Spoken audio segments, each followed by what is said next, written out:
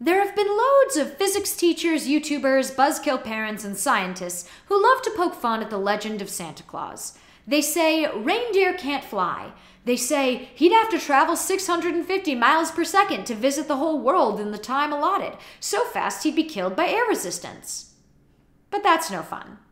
For this video, we will take as fact that Santa is real and attempt to describe how he successfully delivers presents to all the good little children. Welcome to Bad Astra. Fine, let's get to the science content. And it's exactly what it sounds like. Stop! We need to talk about polyamory. I'm secretly a black hole. Do they finally need me to captain a starship? Yeah, honey, that makes perfect sense. Isn't physics fun? Further study is needed. To start, we'll need to review what we know about Santa and make some basic assumptions. Since Santa clearly has access to NSA-level information and surveillance networks and an incredibly efficient supply chain, it's not a far leap to assume that Santa has engineering technology beyond our comprehension. We already acknowledge that the US military is decades ahead of public knowledge in many technological fields due to their abundant resources. Clearly, Santa also has vast resources at his disposal. We can therefore assume that the only real limits to Santa are theoretical, rather than a result of humanity's current engineering capabilities. We also know that our observations of Santa appear to conflict. Therefore, we'll assume that much of our idea of Santa is flawed, in the way that astronomical observations can be interpreted incorrectly. Stars that look super close together in Earth's night sky may be separated by thousands of light years. What appears to be a dust cloud in visible light could reveal a pulsar in the X-ray and radio. Feasibly, a reindeer could be really advanced robot jets which only look like animals from certain angles and distances. Rudolph's famous nose may be an added red high beam. The elves working at the North Pole may only be a small piece of a worldwide manufacturing operation. Whether Santa enters houses through chimneys, windows, doors, or even at all is unknown, as there's loads of conflicting data. We also know that Santa only serves children. Specifically, those who believe in him are judged as good and receive presents. This rules out most non-American and non-Christian children, since with few exceptions, Santa is an American myth accepted by several sects of Christianity. Other majority Christian countries have different Christmas-related myths, and in many countries, the majority population doesn't celebrate Christmas at all. Since only children who specifically believe in Santa receive presents from Santa, we can assume that even the best-behaved kids who live outside America and/or don't celebrate Christmas do not get a visit from the jolly old elf. Obviously, there will be many non-Christian and/or non-American children who believe in Santa.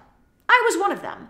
But we'll assume that those numbers are low enough to be offset by American Christian children who don't believe in Santa or badly behaved children. But please leave a comment if I'm wrong about this. Globalization may have spread American culture farther than I realize. A 2018 study showed that the average age a child stopped believing in Santa was around 8 years old. I couldn't find the number of American children under 8 upon an initial Google search, and I didn't want to do too many searches of children under 8 in the US since I already have nuclear bomb diagram in my search history this month. But according to childstats.gov, there are around 48.8 million children under 11 in the US, divided evenly between ages 0 to 5 and 6 to 11. So I'll assume that there's no sharp difference between ages and calculate approximately 35.5 million American Santa-aged children. Roughly 2/3 of American adults identify as Christian, according to the census, and for the sake of easy math, let's assume Santa-aged children are usually the same religion as their parents and are evenly distributed among different faiths. So Santa serves around 23.7 million children. Since child-having mothers have 2.4 children on average, those children are spread across around 9.87 million households. We're assuming that the bad Christian children are canceled out by the good non-Christian Santa believers, because I really don't want to try to quantify naughty or nice or non-Christian Santa beliefs. And let's round to 10 million, because at this point we've lost any right to significant figures. We also believe Santa delivers all presents on Christmas Eve night, after dark Eastern and before sunrise on the Pacific coast. In 14 dark hours per time zone, or 17 total dark hours across all contiguous US time zones, that's 612 microseconds, or 0.000612 seconds per house. If we include Alaska, Hawaii, and Puerto Rico, Santa gets 20 dark hours and 720 microseconds per house. But that's unweighted for population and likely overestimates the median time due to the lower density time zones. Fun side note, half of Alaska shares a time zone with Hawaii. So our assumptions are: 1, Santa is real. 2, Santa's technology is incredibly advanced and he is only bound by theoretical constraints rather than engineering ones. 3, our specific observations of Santa are contradictory and incomplete. 4, Santa serves around 10 million households. 5, Santa averages less than a millisecond per house. So, what are some theories out there? I went to the internet and it did not disappoint. 2 words: quantum reindeer. Quora users are a gift. Some guy named Dave Larson theorized that Santa had quantum reindeer and can travel back in time between visiting each house. Santa's actual visit duration might be however long he needs, but then he travels back in time, so each visitation could be just a few hundred microseconds after the previous delivery started. Larson goes on to solve this issue with multidimensional Santa reflections, which is where he loses my ability to keep a straight face. None of the technical sounding terms he used were real, but his post was hilarious and excellent Santa sci-fi. But physics doesn't rule out time travel for Santa. One fun feature of general relativity is that it connects space and time. You have likely heard before on this channel that nothing can go faster than the speed of light. But that isn't the full story. The speed of light isn't just a maximum, it's a minimum. Everything in the universe, you included, is currently traveling at the speed of light. Just not through space. Through space-time. People assume that time is a strict progression of cause to effect, but actually, from a non-linear, non-subjective viewpoint, it's more like a big ball of wibbly-wobbly, timey-wimey stuff. Thinking in 4 dimensions is hard, so let's try 2. Think of traveling forwards in space as north, and traveling through time as west. The faster you travel through space, the slower you travel through time as a result. If you're taking a northwestern direction, you aren't traveling as fast in the north or west directions as if you were going straight north or straight west. This theory has been supported by experiments. When atomic clocks are perfectly synchronized and one remains on Earth and the other flies around in a super fast jet, when the clocks are reunited, the one traveling in the jet was behind. Traveling faster through space actually slowed down its passage through time. Theoretically, if someone, say Santa, could travel faster than the speed of light relative to us, they could travel backwards in time. Even if Santa manages this time travel feat, Santa has a really long night. At 15 minutes per house, that would be around 285 years in Santa's time frame, which is well past the life expectancy of even a human with incredibly advanced healthcare. So, let's consider other possibilities as well. None of our assumptions state that Santa must be one person. Santa could easily be a job title that multiple people have. In fact, given the vast resources and wide distribution network Santa has, this wouldn't be unrealistic. Redundancy is important in any operation of this size, and it would provide an explanation for all of the conflicting data we have on Santa. But how would the Santas be organized? How does one become a Santa? Oh, Jordan, okay, hold up. There's something you've been missing, okay? Wait, Savy writes books. Do you have a theory about how Santa's giant worldwide corporation is structured? You're talking about Santa, but you're ignoring the very crucial element of this, which is, okay, Santa's giving out all these gifts for free, right? Uh-huh. I don't know about y'all watching, but I'm a business person and none of this makes any financial sense, okay?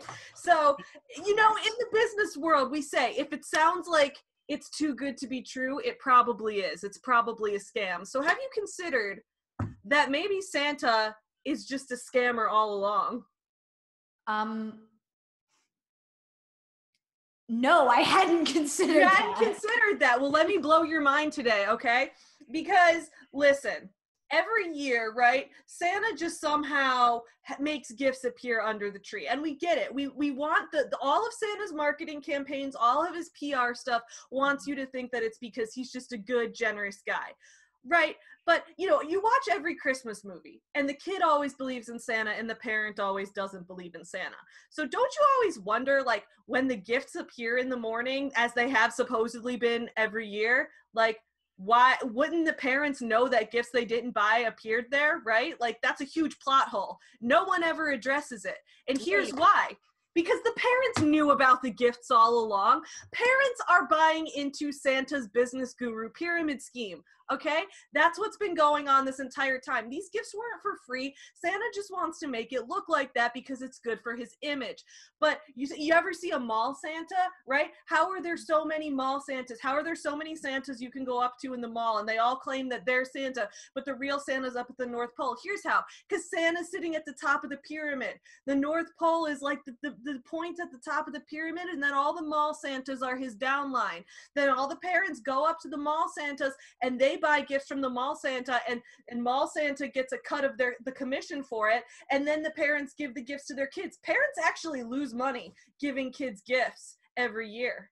Is that why you have to write letters to Santa? You can't just buy Santa's gifts online. You have to get it from... Exactly, because you need to get it from your local Santa representative, who is part of Santa's massive downline. Exactly. That's why. Would also be why Santa's always talking about the culture and the spirit of Christmas. Right. Focusing on the products. The products of Christmas don't really seem relevant. You never hear what these kids actually want.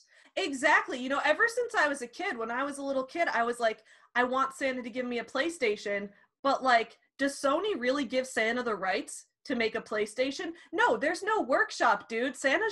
He's just drop shipping shit. So there's no real product at the top of the pyramid.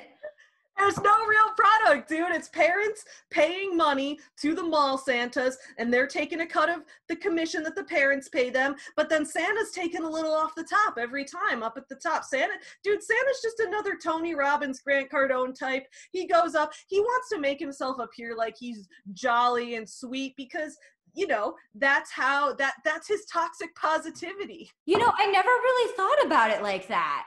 So what you're saying is that Santa's definitely real. Definitely. How could Santa not be real?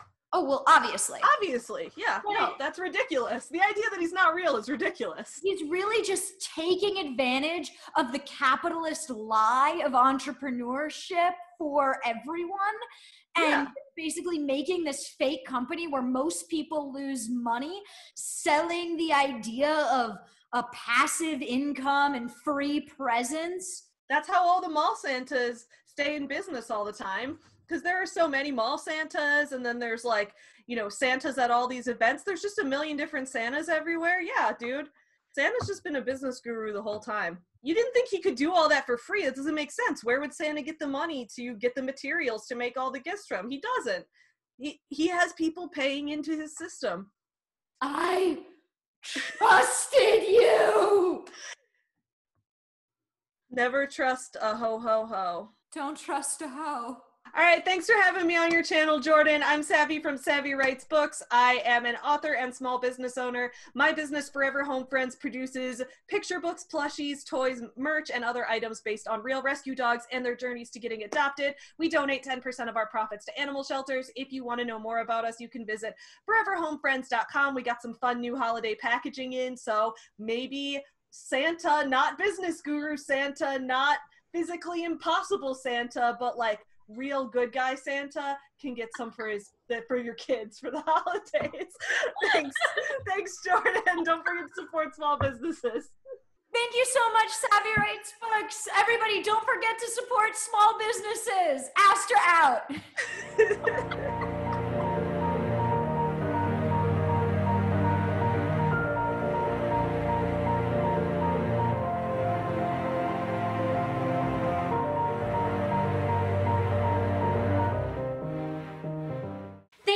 much for joining us here on Bad Astra. If you enjoyed watching, please like this video, leave a comment telling us what topic you'd like to see next month, and share it with everyone you know. Be sure to also subscribe and ring the notification bell so you never miss a new episode. And if you can't get enough of me, Eris, and Science Tommy, join our Patreon, where we post behind the scenes, deep dives, and other fun content. A special thank you to all of our Patreon supporters who make these videos possible. Astra out.